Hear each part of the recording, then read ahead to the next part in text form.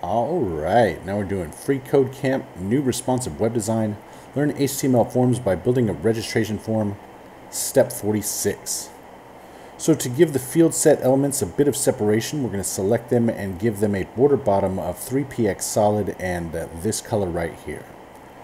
All right, so we'll come down here and say border bottom and then a colon and 3px solid and number 3b 3b 4f. All right, just like that. And now we've got some of these right here, and let's check it. Looks good. Submit it. All right, now we're on to step 47, and we'll see you next time.